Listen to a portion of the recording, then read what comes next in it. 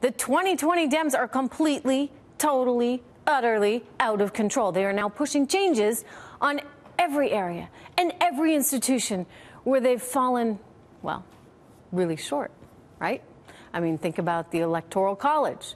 Somehow it's the Electoral College's fault that they are not in the Oval Office.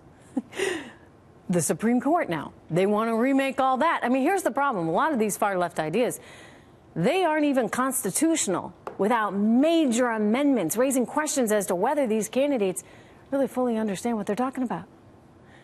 Or maybe it's just all political. They're trying to game you. Here with me right now to react to all of it, presidential historian Doug Weed. Doug, good to have you back. I mean, like I said, I feel like sometimes I'm in some kind of alternative universe, right? I mean, you hear these things and you're like, wait a second, where did common sense go? Where did an appreciation for our history, for our Constitution, and what has worked for 230 years go? Yeah, it's monomania is what they call it. They are fixated on the 2016 election, and they blamed it on the voters who were deplorable, and then they blamed it on the Russians, and they see it's not the Russians, so they're blaming it on the U.S. Constitution. It's the Electoral College's fault. All right, this is messed up, right? Because I'm just going to tell you, you know, I talk about it a lot. I grew up in a little tiny place in New Hampshire, the live free or die state, where, you know what, we take elections really seriously. It's like all we got going on, right? I mean, it's a small place. So every 4 years, the candidates come through. Actually, they're all there right now. In fact, I believe Mayor de Blasio was there the other day. Only 20 people showed up, 6 of whom were reporters.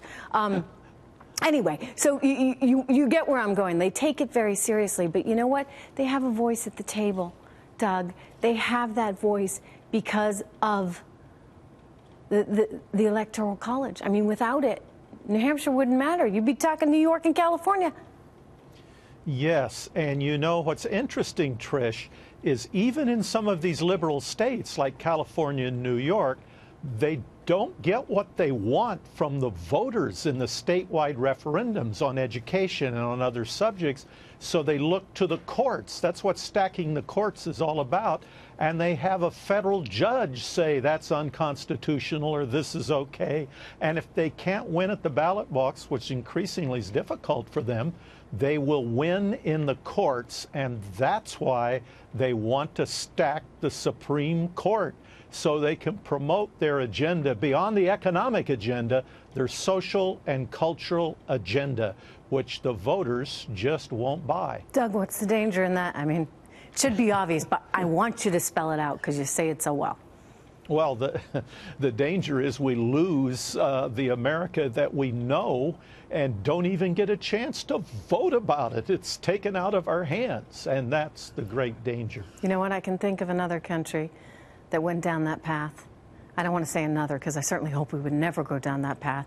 I hope that Cory Booker gets absolutely nowhere, not even to first base on this ridiculous idea. But Venezuela did this with Hugo Chavez back in 1999. He tore up the Constitution, redid it, and you know what he did? He got rid of the whole separation of powers, and he just stacked the court. So the Supreme Court in Venezuela right now is a complete joke. They just did whatever Hugo Chavez wanted, and now they do whatever Nicolas Maduro wants. We don't want to be that, Doug. No, we don't. And, you know, Karl Marx made the statement that you just keep reintroducing the idea over and over and over, and people get used to it, and it'll eventually take. We have to be vigilant, or that can happen in the United States. Well, we're vigilant on this show. You better believe it, because we believe in protecting the country and our freedom and all of our liberties. Doug, so good to have you here. Thank you so much.